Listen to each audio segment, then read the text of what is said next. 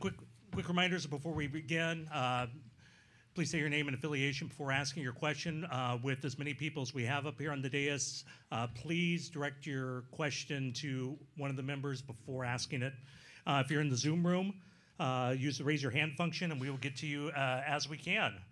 Your regional champion, Virginia Tech. With us here is head coach Kenny Brooks, along with student athletes Taylor Soule, Elizabeth Kitley, Georgia Amore, Kayla King, Kiana Traylor, and Deasia Gregg. Coach, congratulations. We'll begin with your opening statement if I don't drop my computer. All right. We don't mind if you want to start over and talk about their regional champion part. It had a really good ring to it. No, I brought all my friends here, my babies. And you know what? We couldn't have gotten it done without each and every one of their efforts, their sacrifices, everything that they've done for this program. They have sacrificed so much. They drowned out outside noise, inside noise. They let it fuel them in a very positive way, and it showed tonight. You know, we kept hearing it.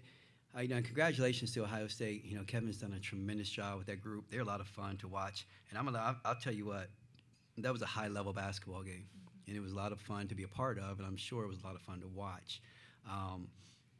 But you know, they heard it. They hear a lot of stuff. We heard about the press, and you know, what are you going to do? And, you know, we had a couple stumbles against Tennessee, and I thought these kids, the way they focused, they locked in. We came up with a game plan. They executed it perfectly, and I don't think the press was a factor all game long. And then we had to play, and you give them credit. Mike she got hot early. You know, it seemed like no one was going to miss. But then the second half, we locked in, understood what we needed to do. The job that Kiana did on her and Kayla, they really made it tough for her. And then we just did everything else right, did all the little things. So very proud of them, very team effort, tremendous win for this group, tremendous win for our university. We'll open up the questions. We'll start with Lindsay. Lindsay Schnell, USA Today. Georgia, I think, first of all, we all want to know what happened when you went off the floor. But the other thing I was curious about was early in the game when they were pressing, you turned the ball over, called timeout. Coach walked out and was talking to you and like teaching you on the floor. I think he was motioning, you need to go here, we need to do this, that type of thing. Can you talk about what type of teacher he is on and off the floor? Yeah, this man is still fit. We have individuals and he does the move and I copy it exactly. But I am definitely more of a visual learner. So for him to like explain it, you know, he played the point guard, and with like the press and all of that, I just can't, you know, I'm small, I have to use that to my advantage, but I also have to use just basic moves to blow by them. So that was a big part of it. I think for the press, it got a bit choppy when we started passing it too much, and I really just needed to break it by dribbling through it. And for the hit part, I just copped I don't even know what it was in the chin, and it just knocked me off center, but I was fine. Just caught my breath. Mark Berman, the Roanoke Times, congratulations. For Liz and Kayla as fourth-year Hokies, what does it mean to you to be part of the first Tech team to make the Final Four? That is so crazy, isn't it? Yeah, I like when you say that. It means everything, especially just with this group. We all come from different places, but this year we came together because we all wanted the same thing. And it's so nice to be at this spot, but we know that we don't want to be done either yet because we have so much fun playing together. And that's what we talked about at one point in a timeout. We just said that we didn't want this to be our last game because we love each other so much and we have fun playing. So we're looking forward to the next one. I mean, going off her, the same thing. It's just great to see how this program's improved every single year that I've been here. And to be a part of a program like that, it just means a lot. David Cunningham, Tech sideline for KT, Taylor, and Demo. You guys all transferred into this program, and at some of you guys at spots where the program necessarily wasn't in the right spot or needed some work to be done. To sit here now and you guys are going to the Final Four, what does it mean to each one of you guys? Yeah, it means everything. It's exactly what I came for, honestly. I think I can speak for myself, but I think also Taylor and Demo, like, we just really bought into what Coach Brooks was already building here, to be honest. As far as, like, culture and everything like that, and yeah, it just led us to here. So. Yeah. Ditto. I think on a serious note, staying microphone. Go Hokies. I'm for real speechless. I'm speechless. I'm blessed. I love these people so much, and like Liz said, I don't want it to be done. I came to Virginia Tech because of the people. I play hard because of the people, and I wouldn't want to be anywhere else. Yeah, for me, I wanted to come here. I wanted to be a part of something that's big. I saw what he was building. I just bought in the program. First year, didn't play. Sorry, Coach. I just kept my head down, just kept working. Didn't let that discourage me. It just pushed me to go harder and to play for my teammates. Matthew Walter, the next. Georgia, for you, over the last 15 games, I think since you guys last lost, you've been on a tear. Just how have you just felt confidence growing in you over these last 15 games? And then how exciting was it when the game was over and they played Enter Sandman? Because it just seemed like all of you guys got all this energy. I know it's the Virginia Tech song, but to hear it all the way out in Seattle. Yeah, these girls just give me the absolute confidence in Coach Brooks, I did have some rough shooting tonight, but they weren't discouraging at all. They told me that they would take them over anything else any other day, and that just is what you need, and really good teammates, and we just are so focused on winning. So that really breeds the confidence. And a Sandman.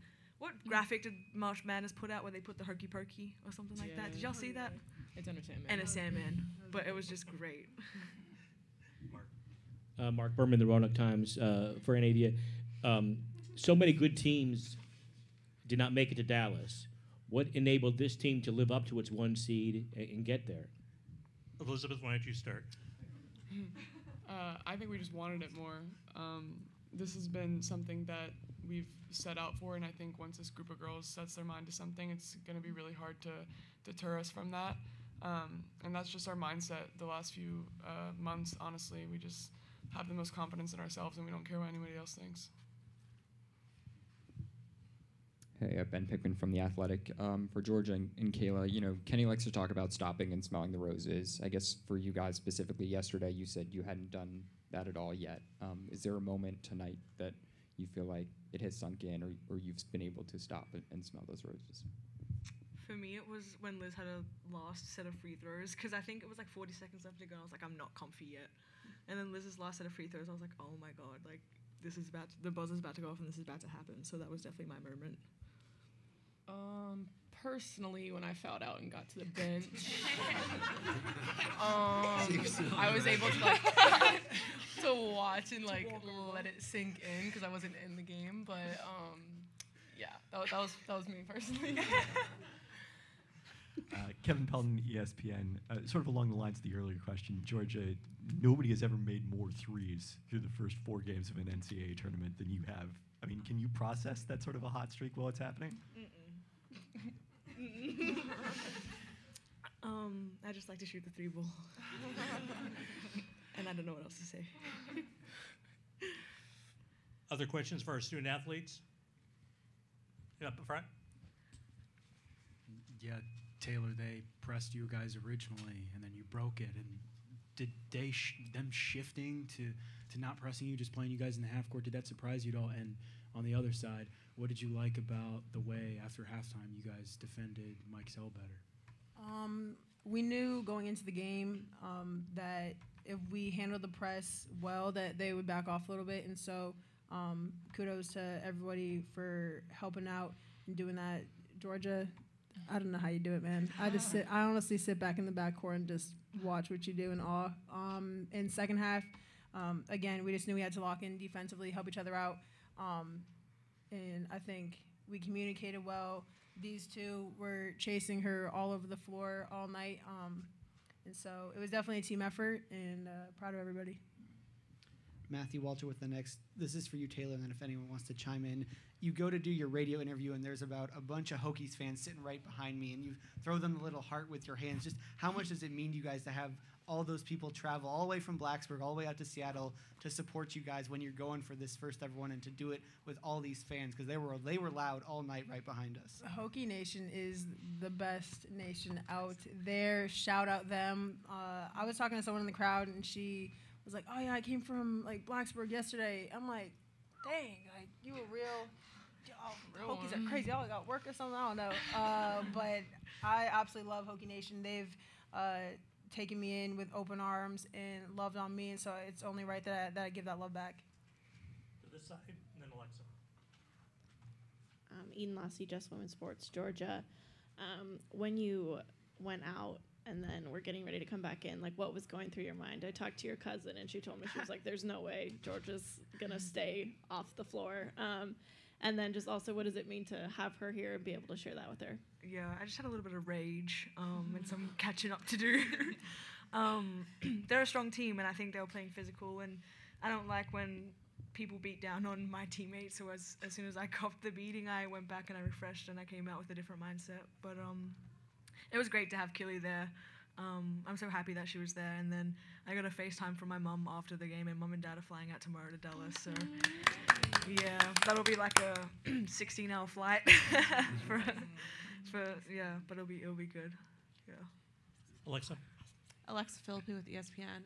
Elizabeth, when Kenny was up and cutting the net down, he got some Kenny cheers. And I know he's very humble, but how would you put into words what he's done with this program to be able to kind of get you guys and get the program to these new heights? Yeah, I mean, just the places that he's taken it compared to where it was at when he inherited it is just insane.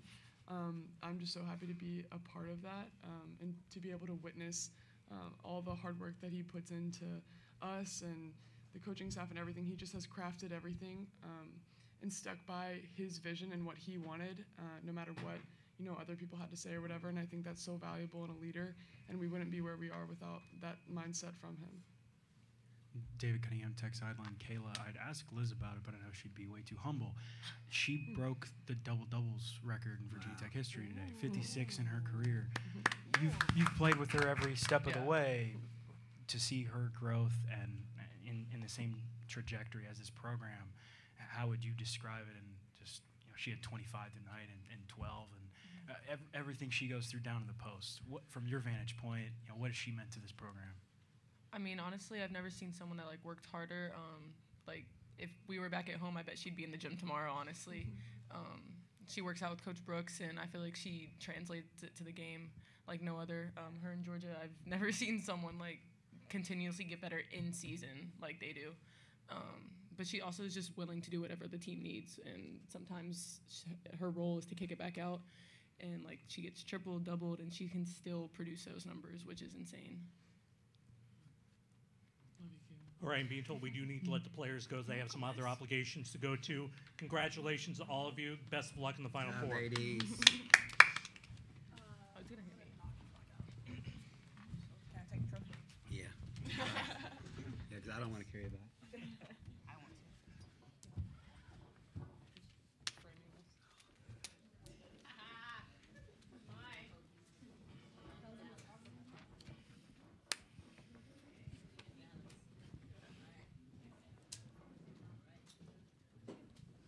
Lindsay, go ahead.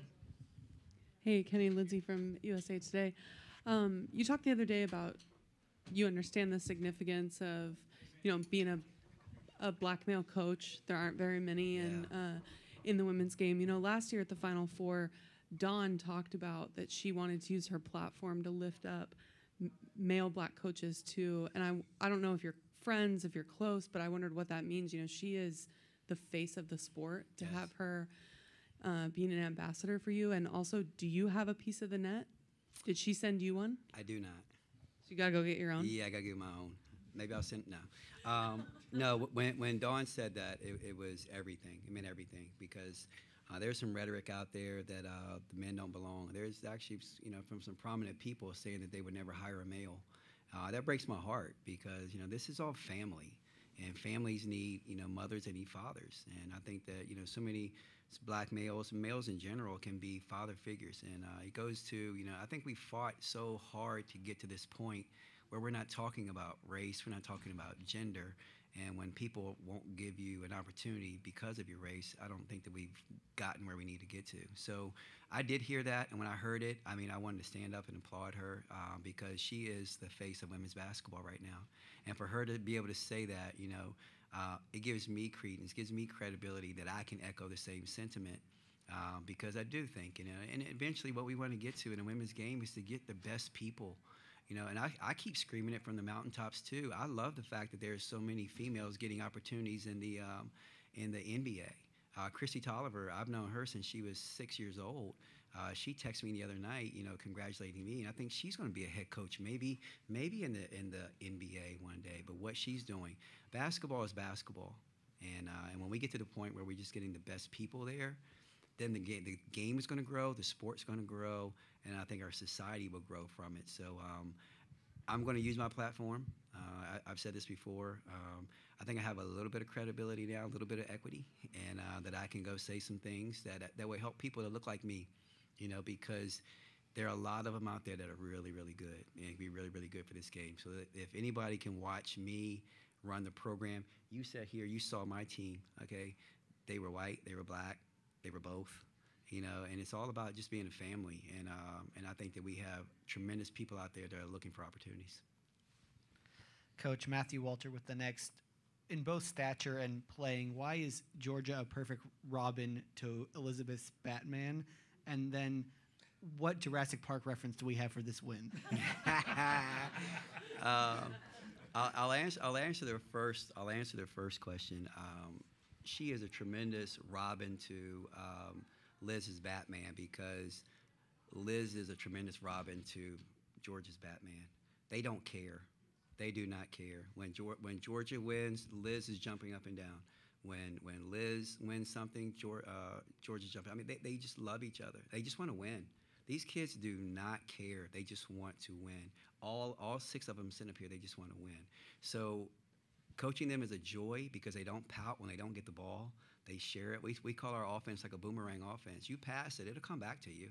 You just got to keep moving, and then eventually it'll come back to you. And that we created that, and with the kids, we brought them in, the sacrifice they were willing to make, and I'm stalling right now because I'm trying to come up with a good Jurassic Park reference.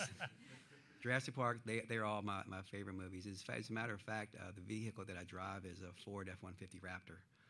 So I think I've taken it a little bit too far. So, but you know what? I do tell them all the time the way we play defense. We're not a T-Rex. We're not. We can't go out there and just one-on-one guard you. We cannot. All right, but we hunt in packs.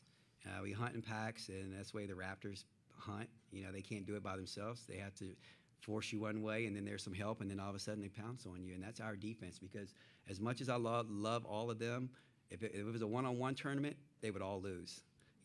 But as a group together and the way they're connected, we're pretty good defensively. Tim? Tim Booth from the AP. Kenny, you're standing on the ladder. Your name's getting chanted. Sandman is playing. Can you describe what that moment was like for you and what it means for the program? Well, first and foremost, if you are a Hokie or you're associated with Hokies, it doesn't matter where you are.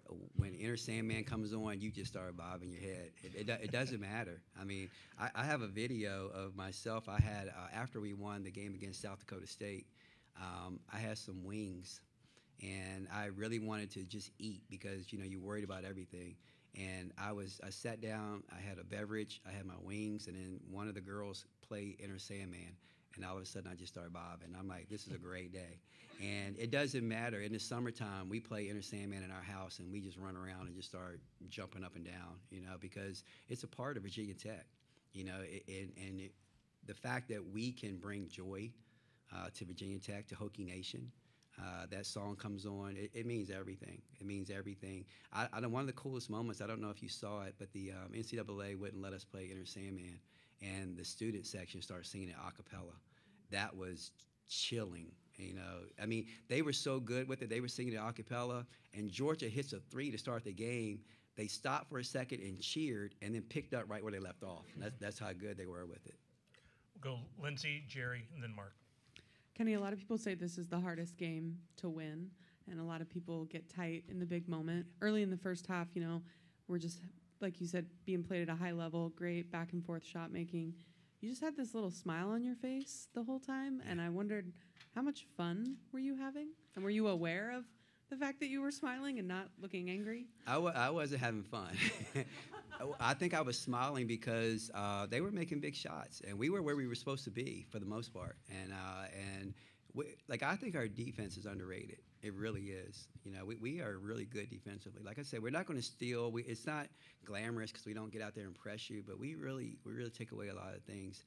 And we were where we were supposed to be, and then Mike was hitting shots, and I think that was the little smirk I had. And I had another moment with Kevin. I think we were up 10. I don't know how many. I think maybe 2 minutes to go in the game, maybe a little bit more. And Georgia hits that three right in front of our bench, and it was unbelievable.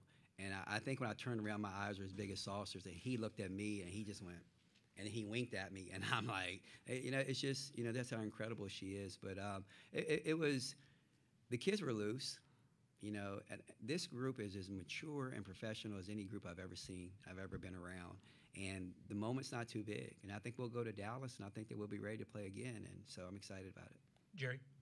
Yeah, Kenny, Jerry Brewer from the Washington Post. I'm wondering, what do you remember when Whit called you and offered you the job? What kind of surrounded that? And was there ever any doubt that you would take it? There's always doubt because I would have been leaving. I was leaving my alma mater, my home, a place where I grew up, a place that, you know, did so much for me in James Madison. But it got to the point where I think my last 3 years, I saw a stat in the CAA. I was 60-3. Yeah, 60-3. And it was like, okay, it's time. It's time to not leave, but it's time to see what I can test my wits against the best. And you know, going back to the opportunities part, I didn't get a lot of opportunities. You know, I had schools right across the mountain that wouldn't call me. I had Power 5 schools that would have an opening. I would never get a call. But then at the same time, I'm like, you know what? I don't have to leave. When Whit called me, there was a familiarity with Whit. You know, we went to the same university, played against each other in high school basketball. But his father was a mentor of mine. And so if I was going to leave, it was going to be for a place that I felt comfortable with. And we inherited a program here. I knew the sky could be the limit. And I took that leap of faith. And it was tough because my teams at James Madison were really good. The team I left at James Madison had a first-round WNBA draft pick. You know, I came to Virginia Tech, and we had none of those. And we had to start all over again. But, you know, it took a leap of faith, a lot of hard work, a lot of coaches' efforts, these kids up here really changed the culture. And it's funny because when I talked to my presser when he hired me, you know, I got a little overzealous, and it was right after when Syracuse went to the final game. And I said, if Syracuse can do it, well, why can't we? And, you know, and it was great. People erupted, yay. And I thought I stuck my foot in my mouth. But, you know, 7 years later, here we are. We're short on time, so these will be our last two questions. Mark? Kenny, what does, follow up on that, what does it mean to you that I think your 7th anniversary of your hiring was just the other day? You know, did you envision at some point that you would get to this point, and what does it mean to have gotten here? And then also as far as the game, you know, why was that pressive there as not as effective against you guys as it was against UConn on Saturday? I don't know if you envision it or more if you dream it. And I think we were dreaming it. You know, obviously, this is not easy. And one day I'll sit back and realize how hard it was for us to get here and realize we're one of 4 teams still standing. So I don't know if it was a vision. It was more of a dream. And now that dream's come true. And now we need to build upon it. But the actual game, we watched. I watched a lot of film last night, the day before, and watched how different teams handle their pressure. UConn, they were trying to pass the ball through the press. And we felt like that Georgia could dribble through it, and she didn't do it by herself. We set screens on them, and so Georgia had one-on-ones instead of dealing with 2 people. And Georgia one-on-one with anybody in an open court situation, I'll take that bet any day. So that's why we were successful. That's why they say, yeah, Georgia broke it, and everyone was watching Georgia. But Taylor Soule or Kayana Traylor, they set some good screens to get her free. Unfortunately, we are out of time. Coach, thank you so much. Congratulations. Thank you, guys. And thank you, everyone. Appreciate it. See you in Dallas. Are you guys going straight there tomorrow? Yeah. We told them.